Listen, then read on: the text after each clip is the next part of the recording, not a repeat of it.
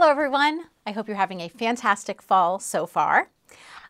Before you know it, the holidays and winter will be here, and I don't know about you, but I can hardly wait. Winter is a great time to cozy up with a good book. Now, the last time we were together, I recommended some adventure books to you. Maybe you checked some of those out, maybe you didn't. Maybe adventure books just aren't for you. That's okay. Today, I want to talk to you about historical fiction and a little bit about that genre and share with you some of my favorites. You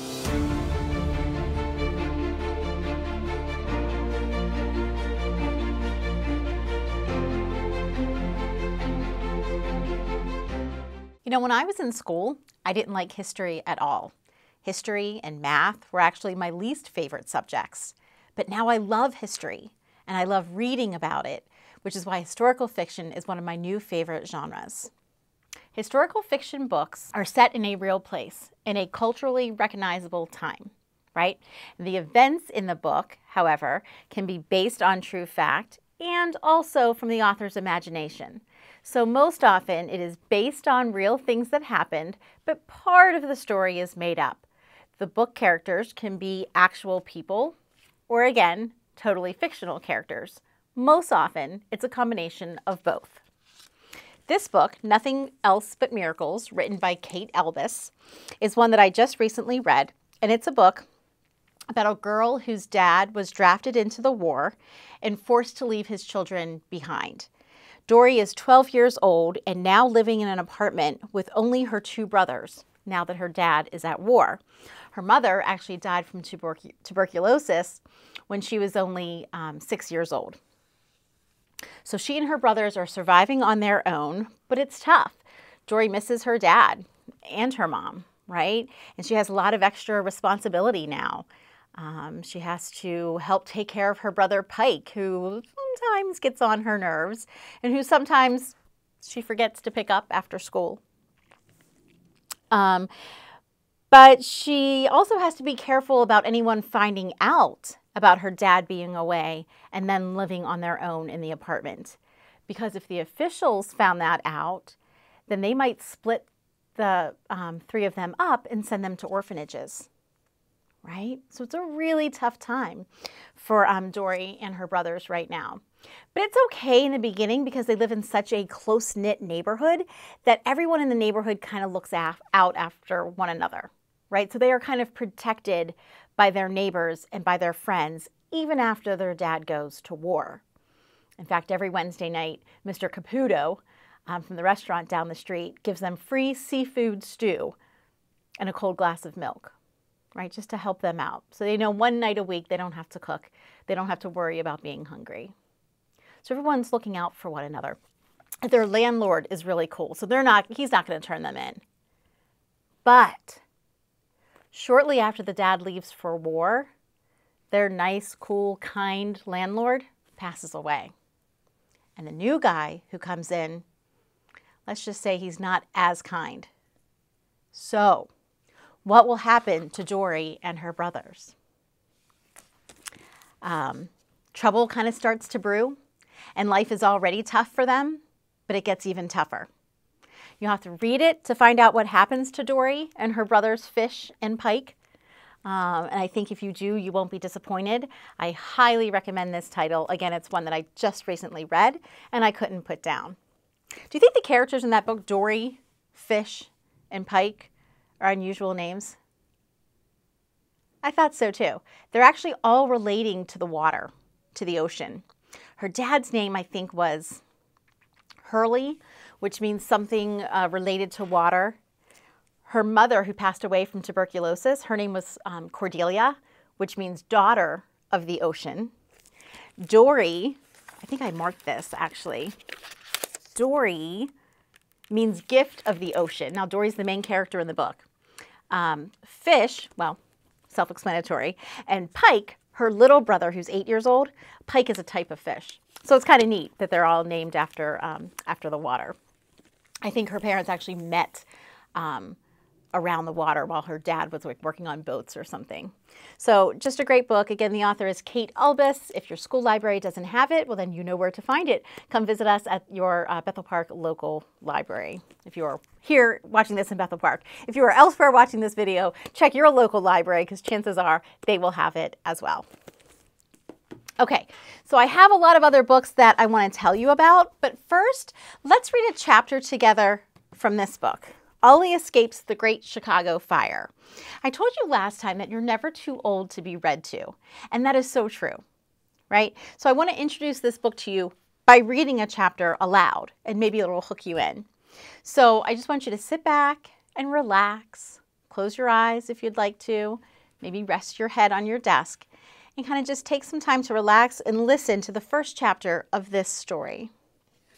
Ollie Escapes the Great Chicago Fire. This takes place October 8th, 1871. Almost finished, Ollie? Mrs. Burnham called as she came into the parlor. Yes, ma'am, Ollie said, glancing up from the desk. We're just finishing up Leo's lessons. The Burnhams' 5-year-old son, Leo, looked very relieved about that. He was slouched next to Ollie in his fine mahogany chair, kicking at the legs and sticking out his lip. I'm tired of lessons, Mother, Leo said. Ollie ruffled Leo's hair. Ollie was proud of himself. He'd only been working for the Burnhams for 6 months, and he was getting better all the time at learning how to manage all his daily duties, which included tending to Leo and giving him his lessons. By now, Ollie figured he was almost as good at his duties as grown-ups were, even though he was only 12. He knew how important it was to keep his job, and that meant keeping the Burnhams happy. We can end for today, ma'am, Ollie said. Leo did well. Wonderful, said Mrs. Burnham. And did you finish polishing the silver? Yes, ma'am. Ollie stood and helped Leo to his feet. I'll get Leo to bed soon. I just need to clean the wagon first. Morris put the horse away already. Thank you. I'll come kiss him goodnight in a little bit, said Mrs. Burnham, bustling off. Will you tell me a story, Ollie? Leo asked, gleeful now. Leo adored Ollie and looked up to him like a big brother. I sure will, said Ollie. I'll come up as soon as I've cleaned the wagon. At least they're a nice family, Ollie thought to himself as he rounded the outside of the Burnhams' mansion to where the family's wagon stood. He could see their groom, Morris, leading the horse to a small barn. The Burnham house sat in the Washington Square Park neighborhood of Chicago, near the Mullen Ogden Mansion at Walton Street, which was just as impressive as the Burnhams. Ollie had never thought he'd see a place this grand, let alone live in it. He knew he was lucky that the Burnhams had taken him in. He knew plenty of orphans that hadn't fared as well. Ollie's dad had died a few years ago in the Civil War, a war between America's northern and southern states, while fighting for the Union Army in the North. Then, a year ago, his mom had died of a disease that attacks the lungs called tuberculosis. Ollie's father had been a carriage driver for the Burnhams, who were charitable people. When Ollie's mother died, they kindly gave Ollie a job helping the footman and the housekeeper.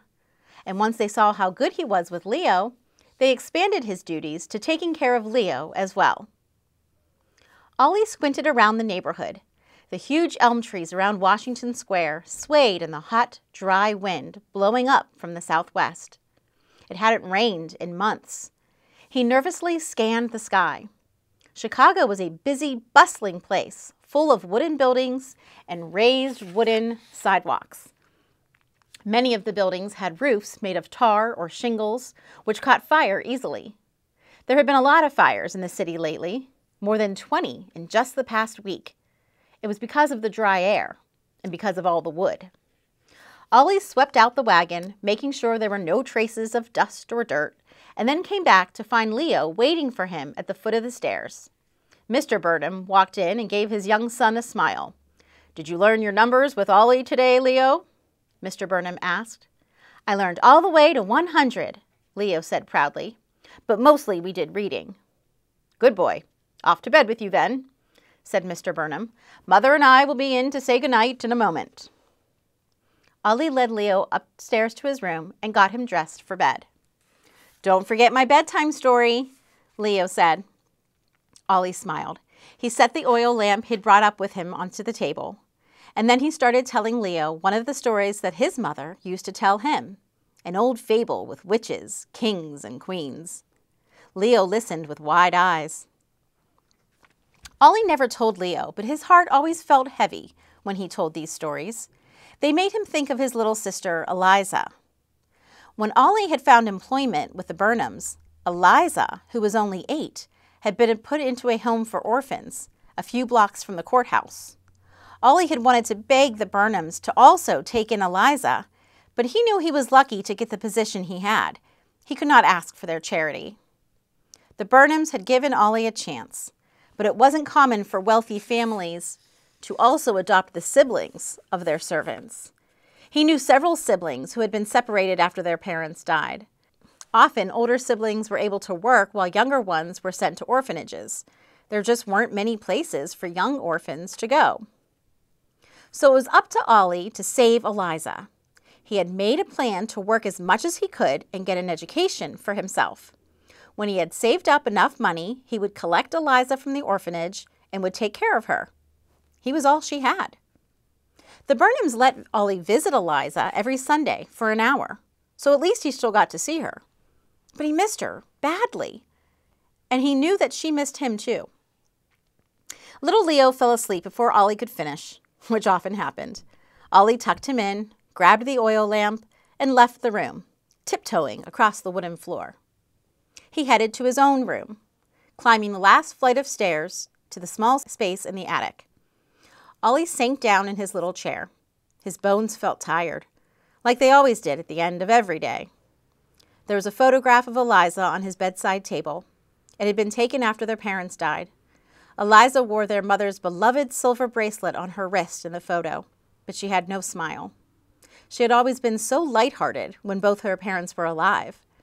But ever since they had died, it was like Eliza's light had gone out. The resolve hardened in Ollie's heart. He would get her out of that orphanage and keep her with him, and somehow he'd also find a way to continue his education. He'd earned enough money to take care of Eliza and make sure she was never alone and scared again. That was his plan. He pulled out the book he borrowed from Mr. Burnham's wonderful library, Alice's Adventures in Wonderland. Reading was one of the few luxuries Ollie had. Mr. Burnham knew how much Ollie loved to read, so he let Ollie borrow books. So far, Ollie had read Mark the Match Boy, Little Women, Great Expectations, and Uncle Tom's Cabin. Ollie must have fallen asleep as he read, because the next thing he knew, he was slumped in his chair and the book had fallen to the floor. His first thought was that he'd done what the servants were never supposed to do, which was fall asleep in their uniform. Servants couldn't risk getting them wrinkled or torn. But there was a frantic knocking on the door. "Ollie!" Josephine, one of the housemaids, burst into the room. "Ollie!" Her face was pale and frightened. "Ollie, there's another fire! Down south, the family is packing to leave." And that's where we're going to stop. That's the end of chapter 1. Okay, so the fire hits and 12-year-old Ollie needs to get out, and he needs to get Leo out too, right? They need to escape. And what about his little sister?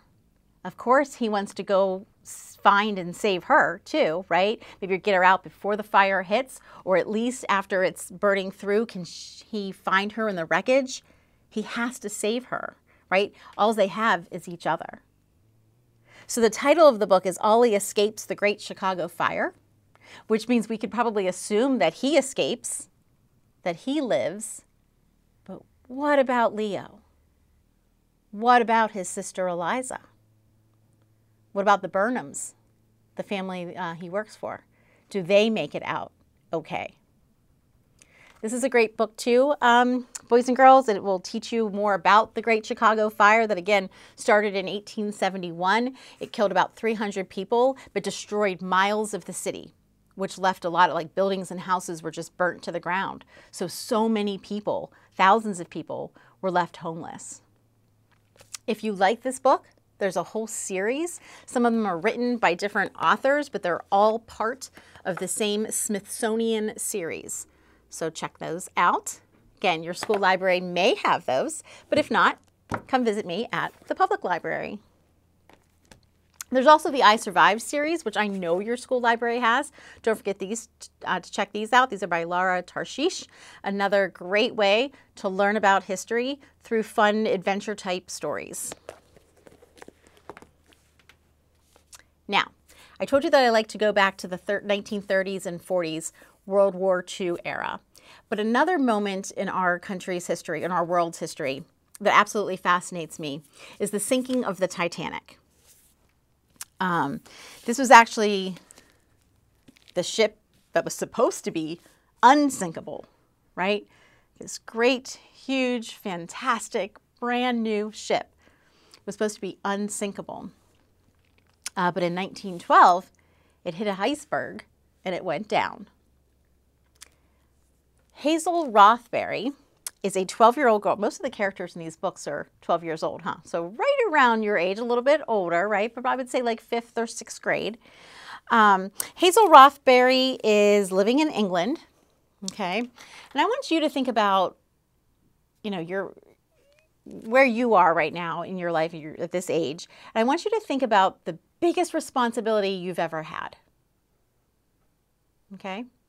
Now I want you to think about if your responsibility was to take care of your family. Not only to take care of them, but to save them. That's a pretty big responsibility, wouldn't you say? Probably a bigger responsibility than you've had to deal with thus far in your life, right? But not for Hazel Rothbury. She's 12 years old, and that's kind of the challenge, the responsibility that she's facing. She's living in England, and her father passes away, and there's really no other way for the family to earn money, so they are really struggling. It's hard for them to even find enough money to scrape together to put food on the table. So as much as she doesn't want to, Hazel's mother asks her to go to America, right? To take the Titanic over and to go to the United States and find work in a factory. Because maybe then she would earn enough money to send back to them just to help make ends meet. Now, Hazel dreams of being a journalist. She's very curious, and she loves to write. So she dreams of being a journalist and wants nothing to do with the factory, right? But she loves her family more than anything, so she bravely says yes and follows her mom's request. So her mom packs her some food, she packs up her suitcase, and she heads off to board the Titanic at 12 years old. Imagine traveling alone like that. As an adult, I still don't love traveling alone, right? So I can imagine how scary it would be for a 12-year-old. Again, she loves her family. She has to be brave. She does it. When she gets to the ticket counter, however, she realizes that her mother did not give her enough money to cost the cover of the ticket. She thought she did, but she was slightly shy of what it would cost for her to ride as a third-class passenger on the ship. And that's the lowest class. That's like the cheapest ticket you could get. She still didn't have enough money for it. So what is she going to do? What would you do if you were in Hazel's shoes? Again, she finds that courage deep within, and she finds a way to get on the Titanic. Little does she know that Titanic is going to sink only a few days later, after hitting an iceberg and sinking in the Atlantic Ocean about 3 hours after the hit. Little does she know. But what do you think happens to Hazel up until that time? How does she fare on this ship all by herself? Does she meet anyone? Does she make any friends? You'll have to read it to find out. She uncovers a lot. She's, like I said, she's very curious. So she actually discovers like a little bit of a mystery, some secrets that are hidden on the ship, and she starts to unravel those. This is all before, of course, they hit the iceberg. But you can read about her adventures and whether or not she survives in Iceberg by Jennifer Nielsen. There was like almost 3,000 passengers on the Titanic, boys and girls. And do you know only 709 of them survived? Yeah, the Titanic's a pretty interesting topic to read up on. All right, I also just recently read Brother's Keeper by Julie Lee. Now, I said I read a lot of World War II books. This one is actually about the Korean War, which people often refer to as the Forgotten War because it's not written or talked about as much as Civil War, World War I, World War II, right? But it's just as important, and it was just as devastating, especially for the people living at that time. So the main character in this book, Sora, is living in North Korea with her family, mom and dad and 2 brothers. And then North Korea invades South Korea. So in this book, North Korea and South Korea are at odds with one another, and they begin fighting. Just like the North and the South in the United States during the Civil War, right? This time North Korea and South Korea are fighting against one another. They live in North Korea. And as soon as everything starts to go down, the dad wants to get out of there, right? He says we should pack up and we should leave. But the mom disagrees. And so there's some tension right within the family there as to what they should do. Mom says, no, this is our home. We shouldn't leave it. This will pass. We must wait it out. So in the beginning, dad wants to please mom.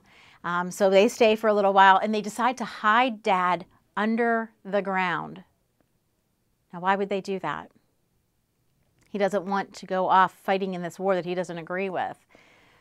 But that's what's going to happen if they find him. He's going to be forced to go fight.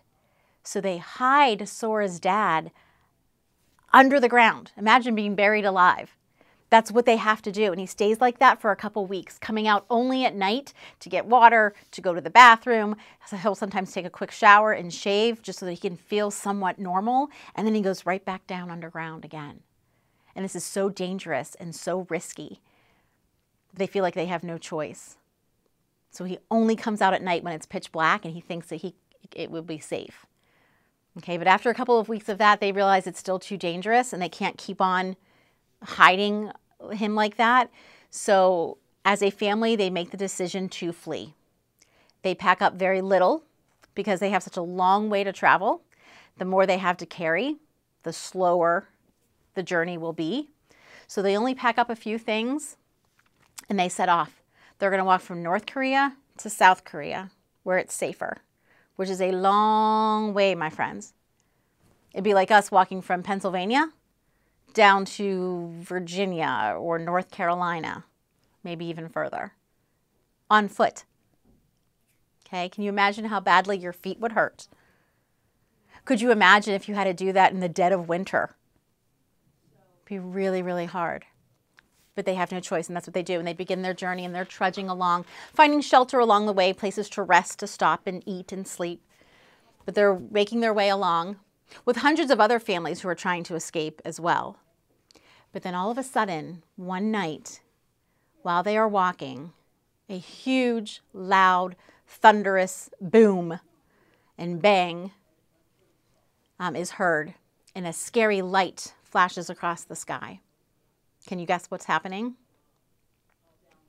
That's right, a bomb goes off, and this bomb changes everything. Because during all this chaos, when the bomb goes off and people are scattering, it's mass chaos. Sora is separated from her parents and her baby brother. So she still has her one brother, they're holding hands, but the rest of her family is gone. They're separated.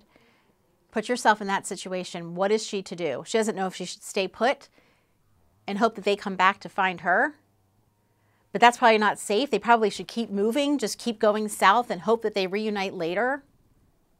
Part of her says, maybe I should just go back home, right? Because that's one place that they know, that's their home. So maybe that's where they'll go to find her. But that seems too dangerous too. In a panic, she just keeps grabbing her brother's hand and they keep moving south. A lot happens. And I don't want to tell you too much. I'm going to stop right there. This is a very captivating, thrilling, sad at times, but also, inspirational, just a moving story about Sora and her family. You'll have to read it to see if they survive, to see if they're reunited. and to learn more about the Korean War. This book, boys and girls, is also a Children's Choice Award nominee. You may have heard of Children's Choice before. We call it CCA for short. This title is one of 8 titles that were selected for this year. So should you choose to participate in CCA, and you can do that if you're a 3rd, 4th, 5th, or 6th grader, you're invited to participate.